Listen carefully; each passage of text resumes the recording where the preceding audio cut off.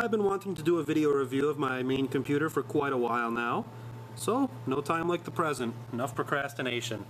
Anyway, you're looking at a Corsair 600T Special Edition White Mid-ATX, even though it is a grossly oversized Mid-ATX case.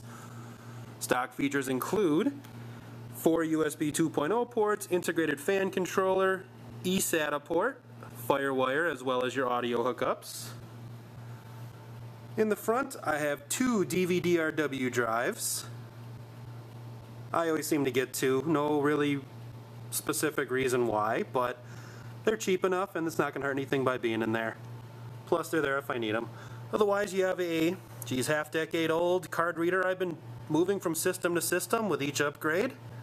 Again, comes in handy when I need it. Other stock features include a white LED 200mm fan, both on the top and in the front. Coming around to the back here, your basic hookups, USB 2s, USB 3s, audio, dual DVI, external sound card, as well as the power supply. But enough about the outside, that's really nothing special. Inside is where it all happens. So as you can tell, it is quite bright in here. That is because I have a string of white LEDs going around the perimeter to kind of match the theme of the stock fans. All I had were blue LED strips hanging around and that wouldn't go as well in here, so I decided to order a white LED strip. Anyhow, to get to the main components, first we'll start off with the power supply. You're looking at a Corsair HX 750 watt 880 plus silver certified power supply. Technically it's overkill for what I have in the system, but I like the idea of knowing I will have the power if I need to call on it later. Otherwise, again, you're looking at the DVD drives. Moving to the hard drives, on top you will see a 1.5 terabyte Western Digital Caviar Black. That serves as my data drive. For the main OS drive is a crucial M4 64GB solid state drive, which is blazingly fast. Much faster than any conventional hard drive, but given the price per gigabyte, it wouldn't make much sense to try to load over 500 gigs worth of Steam games onto a solid state drive, thus the 1.5 terabyte. You'll see I moved the drive cage down to the side here. That is to allow more air from the intake fan to flow through. Granted, it does show my nasty clump of wires, which was once hidden, but small price to pay since people rarely, if ever, see inside until now. Otherwise, you are going to see a Creative Sound Blaster Extreme Gamer sound card. Again, been moved from system to system for at least 5, 6, 7 years now. I like having external sound, for it frees up resources from the onboard sound. If that's even really a case anymore, given the system specs, more of a placebo for me, I guess. Otherwise, you will see a GTX 560 Ti serving as my main graphics card. Room for an SLI system. Obviously the power for an SLI system, but I wouldn't benefit much from SLI given A, StarCraft 2 does not like SLI, and B, I don't play a lot of first-person shooters as of late. So if I need to, perhaps Battlefield 3 or Modern Warfare 3 will convince me to finally SLI again.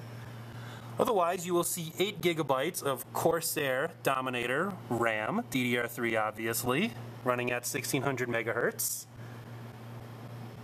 And the main heart of the system, obviously being the processor. On top of it, you will see a Corsair H50 liquid cooler. And I don't want to hear any grief about how it's not true liquid cooling, this and that. You can do the same with air. Well, frankly, I'm not also putting a 20-pound heatsink just to cool an overclocked processor on top of this. It's extremely silent, and frankly, I like how it looks. So underneath that is a Intel Sandy Bridge based Core i5 2500K, currently overclocked to 4 gigahertz. I've had it up to 4.5 stable, no problem. However, I don't really have a need for that kind of processor speed. So I clocked it down back to 4 gigahertz because all I was doing then was wasting electricity and creating more heat. Obviously, though, the Corsair can more than handle it. It never ever gets above 65 degrees under load. That's with both Prime 95 and the Intel burn tests, so it more than suits my needs. Otherwise, it is all connected to a Z68 Gigabyte motherboard. Phenomenal motherboard for me, does everything I want, has all the features I want, and frankly I like the fact that it looks sharp in here as well. Being I was quite impatient, I bought one of the first Z68 boards. This is probably one of the first. And well, it's been phenomenal for all my needs for it. Otherwise, that about sums it up. The only other thing I could bring attention to is the wire management this case offers.